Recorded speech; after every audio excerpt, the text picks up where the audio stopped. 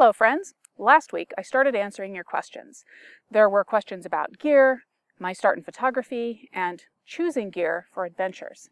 You can see that video at the link above, but now it's time for me to answer the second half of your questions. My first question is from Olaf, who asks, can you give me some tips on taking pictures of a cosplayer? Please and thank you. Here are 2 tips. 1. Get to know the theme a little bit. That way you'll know what's important about the costume or what the character is like. For example, if you're photographing a dark character, you probably won't be wanting to tell them to smile for the camera. Or maybe you will, but probably not. And 2, create an atmosphere for the photograph. Here's an example from one of my shoots last October. I was dressed up as a droid, and I made a spaceship-style environment in my studio. And who am I going to kid? I was trying to recreate the Death Star. Robert asks, where do you see the focus, pun intended, of SnapChick in the next year or 2? Funny, Robert.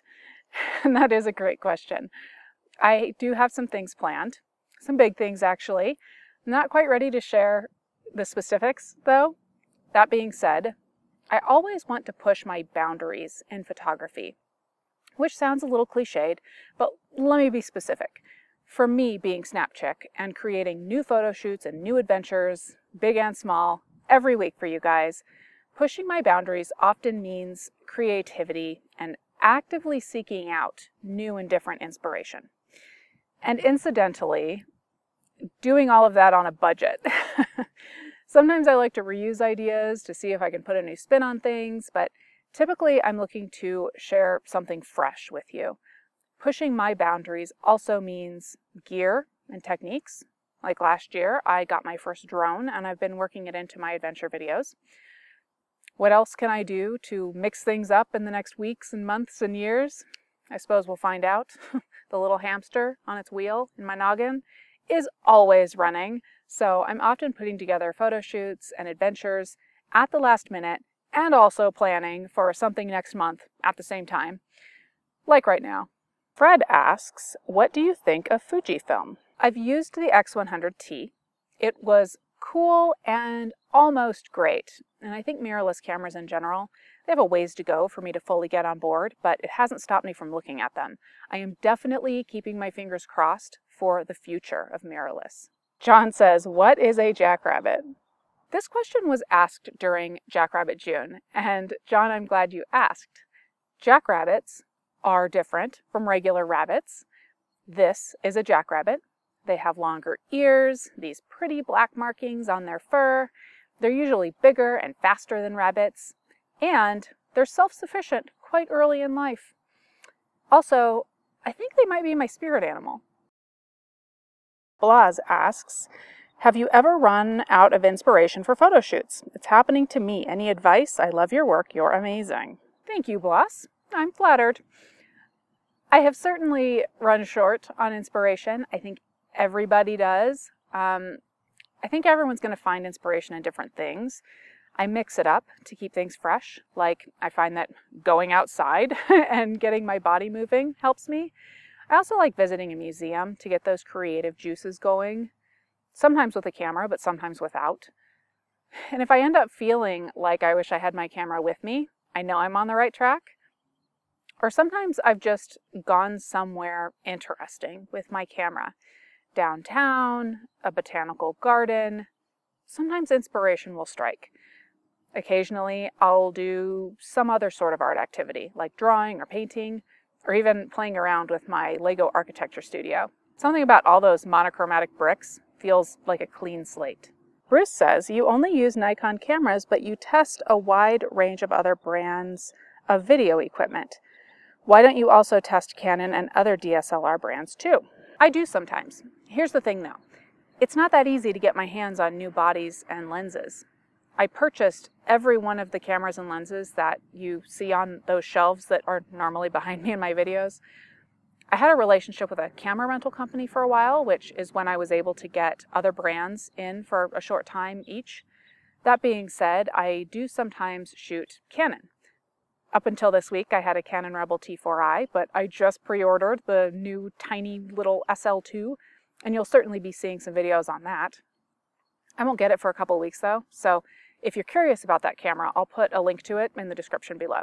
Sean asks, what's your favorite picture in your portfolio? Ugh, I have such a problem choosing favorites of anything. Right now, I'm still reveling in my recent trip to Yellowstone National Park and the bear that I met while I was there. So I'm going to say that this is my favorite picture right now. You can see more about the bear in the video at the link above. But like I said, my favorites change by the week. John wants to know, what are the best triggers for either speed lights or studio flashes? I am asking because I got some shit speed lights from Viltrox. They work fine on the camera, but with their native triggers, they actually need new batteries after one day of shooting.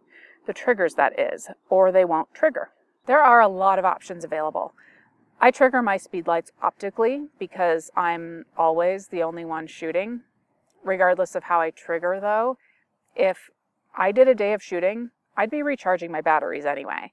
If you haven't checked out Eneloop batteries, I suggest trying them out. They are rechargeable and they last longer than any other batteries that I have ever used. I'll put a link to those in the description below so that you can check them out. Jamie asks, how far are you willing to go to get that shot?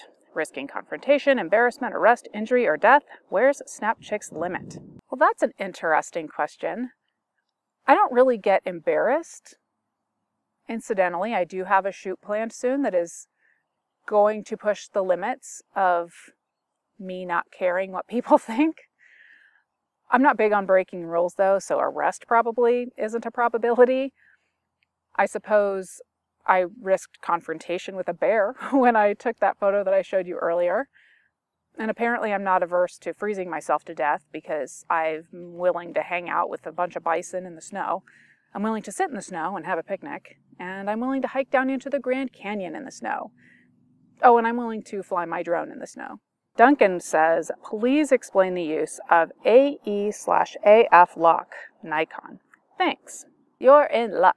I anticipated your question years in advance, and I made you a video. You can see it at the link up above.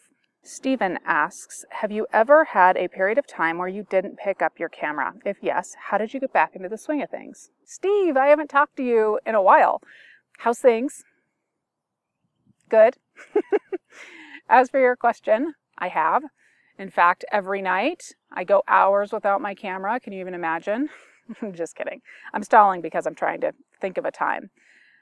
Here's the thing. I've been SnapChick since 2009, and my job has been to take photos and talk about photography. So if I want to eat, I have to pick up my camera. That being said, I've certainly had times when I've been maybe less than enthusiastic. Because it is my job, though, I can't go a long time without maintaining that excitement. Luckily, I like what I do. I talked about what I do when I need to shake things up just a few minutes ago. You know, even just reading a book about art or about creativity or something like that can light a fire under me. And the last question today is for me. And that question is, what is July's monthly photography theme? Anybody? No? Well, I'm not answering it yet either. I will, however, answer it in a video tomorrow. So make sure that you subscribe to my channel to see what I will be challenging us with this month. Thanks for your questions, everybody. Talk to you soon.